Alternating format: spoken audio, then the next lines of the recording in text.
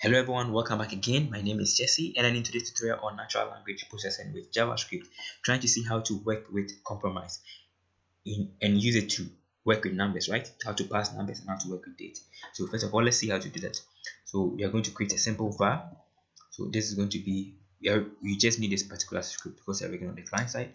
I'm going to create a simple var of num1, right? Number, and I'm going to create an NLP. So this NLP is coming straight from here. And I'm going to put in a value. So the value I want to put in, let's say 57, right? I want to convert 57 into numbers. So how do you do that? How to pass this particular text into numbers? So that is quite simple. Console.log, then num1.values, and then these values will take the particular stuff I want to do. So to number, right? So that's how it's going to be. Then I can give it the output. So the particular kind of output I want, I can be out. Then this out will take a test, right? This is one of the first method of giving the output. So I save this. I'm going to convert 57 to numbers for us. Okay, so I just converted to 57, which is very intuitive, right? Okay, so this thing can be done in a different method of, so this being as a test. We can also do it. You can also do it in a different format of, instead of this, you can just go with a normal test format, right? So test, and it's still going to work for us, just like in the previous tutorial that we learned. Perfect. So 57 is also working. Okay, perfect. So that's not the only thing you can also do. You can also convert the number to ordinals and then cardinals, right? So let's see how to do that. So how do you convert this number to ordinals? To convert this number to ordinal, you're going to change it from here to ordinal, right? To ordinal. And then it's going to convert this particular text that we had to ordinal. So ordinal is the one with like the, how do you call it, th, right? So 57, it is very intuitive. So this 57, if I want to convert it to cardinal too, I can also convert it with the same format of this, and then I'm going to change this one from 2 to cardinal. I'm going to convert this particular stuff to cardinal for us. So in case I have something like this, let's give it as var 2 for the second one, var 2, and then here let's make it as 57th that we had for the previous one, and then I want to convert that one to cardinal. So 57th, so let's run it. So you see that this one 57th was converted to ordinal, and then 57th was converted to cardinal, which is quite interesting and very intuitive. So that is some of the things you can also do. You can also add the to number to it and then convert it to a number with this particular stuff, and it's still going to work. Okay, so let's see how we're going to work with some other stuff. So we can also do addition and then also subtraction. So let's increment. So subtraction. So now how do you do that? So it's going to be the same format. Let's add it like console.log, then number. Let me copy this and paste.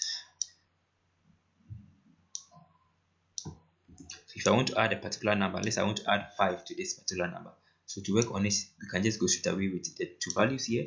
Then here I'm going to go with add, right, the value that I want to add. So I want to add a particular value. So what value do I want to add to the 57? I can, let's say I want to add 3 to it to convert it to 60. Then when I add 3, I'm just going to test, right? I can go with it to test.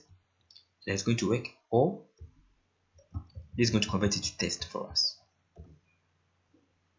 So it has given us some particular value. So if I want to get this particular stuff here, I can make it, let's go with the simple one that we have been doing with.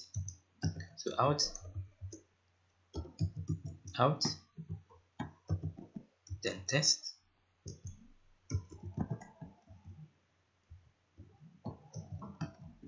So that's going to convert it to test for us, right? So 60th, which is very interesting. That's going to convert to 60th. The reason it's given us the 60th is that it's still running together with the ordinal stuff. That is why it's still giving us as 60th. So that means that it's actually working perfectly. Okay, which is cool, right? You can also do subtraction with this particular stuff. And now we're not going to go with this. Let's change it to something different. to number, then to,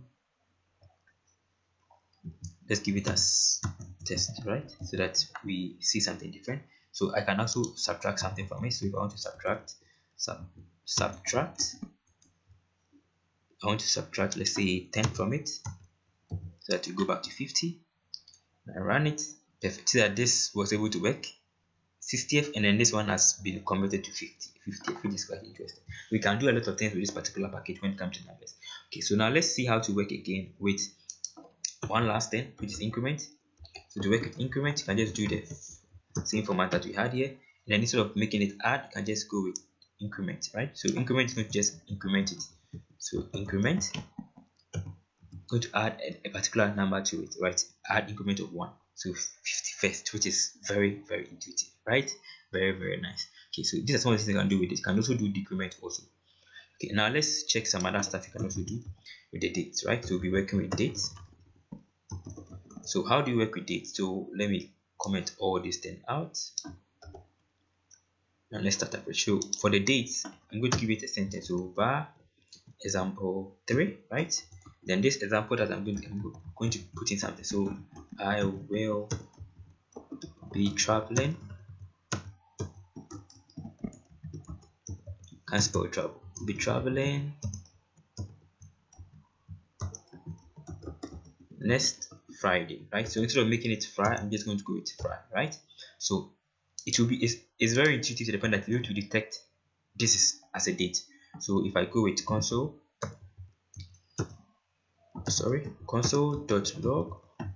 then es3 dot dates, right? I go with date to be able to identify the date for us. Then let's give it as a data, or let's give it as test, so that just give it to us straight away. Test, and I'm going to convert it to test for us. Perfect. So next Friday, so it's able to detect that next Friday is a date. So if I want it in a long form, I can also actually do that with this particular stuff of converting it to a long form. So how do I do that? It is quite simple. To convert it to a long form, just go with to long form. Then it's going to convert it to a long form. So next Friday as a long form. Next Friday, which is very interesting. So if I give it short, it's going to give me as long. If I give it long, it's going to give me as short. So if I change this one and I make it Friday, and then I want it in a short form, I'm just going to go with short. Hope it doesn't change it. So let's take out the next Friday so that it looks totally different. It's a short form, and then it's going to convert it to short form. I think I made a mistake with here. So this is going to be short form. So that's, see, it's supposed to be short capital, right? So if I save it and I run it, it's going to give it to us in particular stuff that we have. So that give us as Thursday. I don't know why it always gives us as Thursday. I'm surprised. I think maybe this could be an error. It's always giving us as Thursday. I don't know why. No matter what you do, it always gives us as Thursday. So let's change it from Friday to something else. Let's give it as Monday. Let's see whether it's going to give us the same result.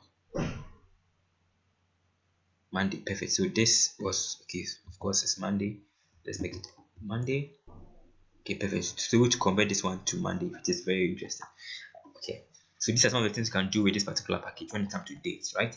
Okay, so thank you for watching. If you have any question or contribution, you can just put it in the comment section so that everybody can benefit. Please don't forget to subscribe and share. Stay blessed.